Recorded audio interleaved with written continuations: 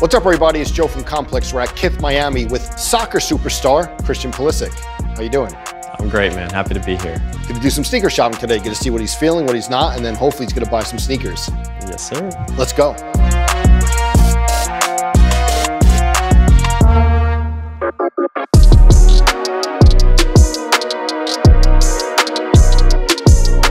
Christian, I want to go all the way back, Hershey, Pennsylvania. I looked up research. I even checked with mom and dad. There were no shopping malls even to get sneakers back then. Is that true? It was tough. It was tough for me to get sneakers. Definitely tougher than it is now, I'll say that. And there was no even Foot Locker or any big box back then. No, I was hustling trying to find shoes wherever I could back in the day. And do you remember what your first good pair was?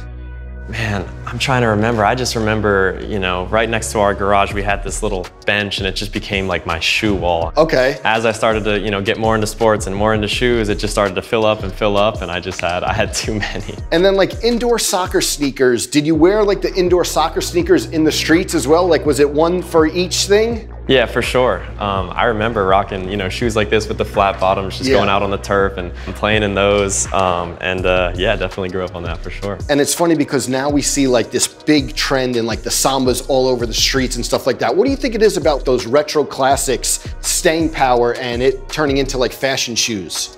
Yeah, I mean, I don't know, it's just something about it, something about the look. I mean, you've seen so many basketball shoes become so popular just out in the streets now. Stuff like this, the Samba stuff that you mentioned, it's just a cool, trendy thing, man. And I think it looks cool with a lot of outfits and yeah, I just like it. And then to keep them clean, did you have a process to clean the shoes? I know that even back in the day, white Air Force Ones was your thing. Now it's a little different, but would you try to get new pairs or would you keep them clean, that shoe rack that you had outside the garage? Oh, my mom knew all the tricks. She'd pop them in the washer, she'd bleach them, she'd do anything she could to make sure that when I needed the shoes nice and clean, they were nice and sparkling, so I definitely took care of that. Yeah, and then Luis Figo was the guy who you really liked coming up, but was there anyone on the pitch whose style you really liked or were inspired by? Oh, that's a good question. I mean, for me, Pele was kind of iconic. You obviously had the guys who just rocked the Puma Kings, the classic, what was it, the leather, just something so iconic about those shoes too, is something that I've always followed. I've worn those cleats since I was, very young. There's pictures of me when I was super young wearing that, and yeah, I've just rocked them ever since. And what I like about the Puma King is it was the Copas. I played soccer, not on a big level, but I played a little bit. I remember the Copas and Diodora, but the Puma Kings were right in there and so much history, Pele. So that was kind of your go-to growing up. For sure, the classics, man, loved it.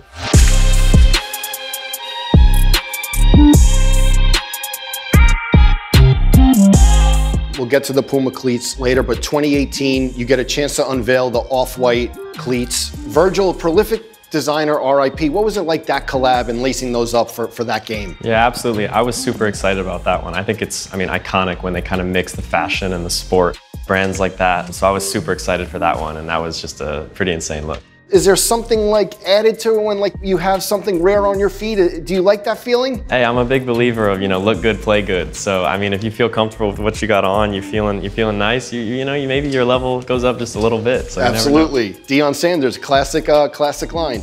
And I remember when you left Nike for Puma, big news, you're on TMZ for the right reasons. It was really, really big news. What was it like signing that deal and kind of the early days of that deal? I was over the moon for sure. Puma's obviously been an iconic brand that I wore growing up. With all the lines that they've done with my cleats coming out, boots for the youth, a bunch of the stuff. Obviously the classics, getting to wear the suedes, all these cool sneakers. right away I definitely was probably asking for too much, trying to get as many boxes in as I could, and now I have a nice closet full of them for sure. What was like the biggest haul, like when you got back from a game that you saw, or like a shipment? Like if you could paint that picture, you know, we have a lot of people with shoe deals on, but like sometimes it's tough to understand exactly how many boxes. I mean, that's tough. I think once I could order online and I got that process kind of set up and I could get some of my whatever I wanted, the first shipment was definitely, the people were coming regularly, bringing boxes after boxes, and just bringing as many in as I could. So I definitely filled the whole house with them. 50, 100 pairs, something like that? I'm definitely got to be past 100 by this point. So. And is there anyone in the family or friends who is like always asking? Is there one person who's always asking the most? I know my mom is smiling somewhere back there. She's the sneakerhead. She wants all the shoes. You take her to a place like this, she won't leave without taking some shoes with her, that's for sure. I love that. And also, you said signing to Puma was really important because they were gonna let you get your ideas out. How have you seen that come to fruition lately? Yeah, I mean, with my new, you know, the 2 lines that I've had in the CP boots have kind of had, you know, ideas for my tattoos, you know, some things that represent me. I've had a big help in creating the logo of these boots. Like this, for example, these are some of my favorite colors, which I've spoken with them, the white, the navy, like I mentioned before. I've, helped designing the logo, which they've done such a good job. Puma's helped me so much. I've got this kind of tiger, representation here from the tiger tattoo. It's been incredible. I mean, to have any part in this, process and having my own boot just kind of seems insane. I never would have believed it.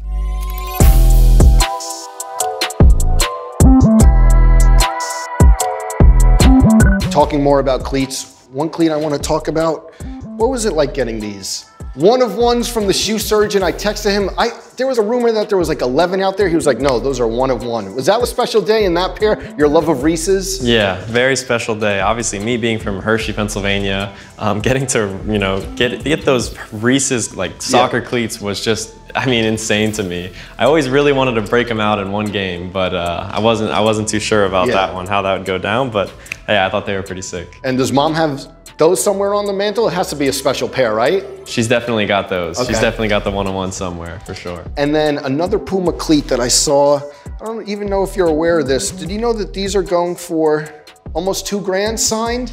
Wow, I didn't even know that. Puma Ultra 1.3 cleats. Yeah, they're on like an auction site for $2,000. Is it crazy to see like how it's blown up? Yeah, I mean, I can't believe it.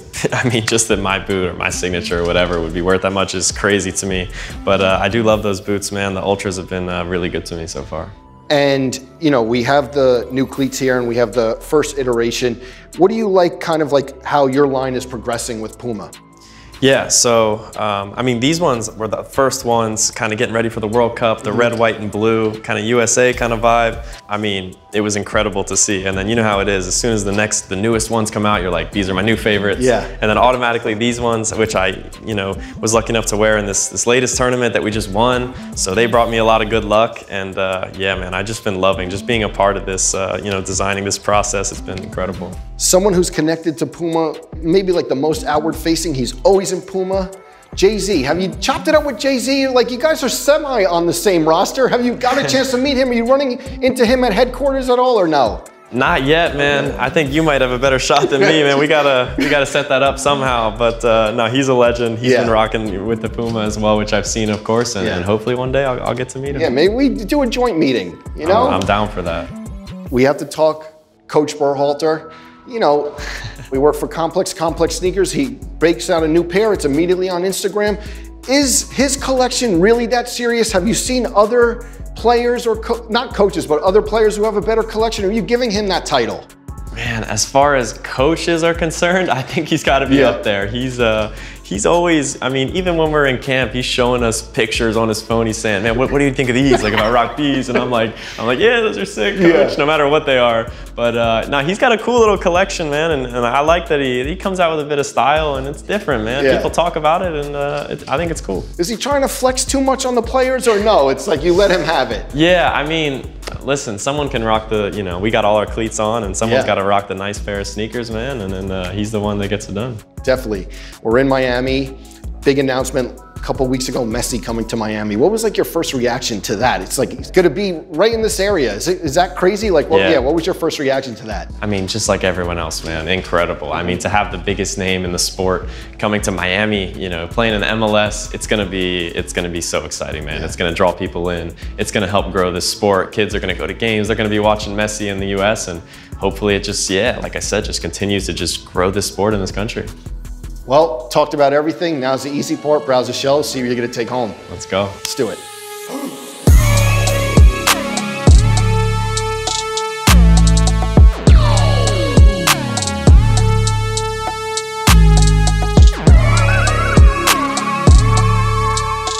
What can I help you with today, man? Yeah, so I'm looking at these two right here, man. I love these high top little Clyde with the Luigi collab. Definitely don't have these ones yet, so for sure these ones. And then I'm just sticking with the white and blue kind of vibe. These suede, you know, Clydes again.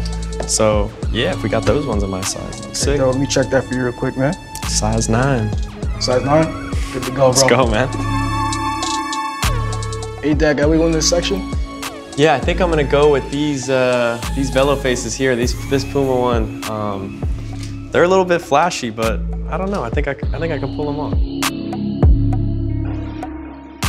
Hey, how are you doing today? Good, how are you? Good. You find everything all right? Yes. All right, your total today is gonna be $1,476.60. Thank you very much. Thank you. All right, there's one bag of shoes. And you're all set. Thank you very much. Have a good one. You too.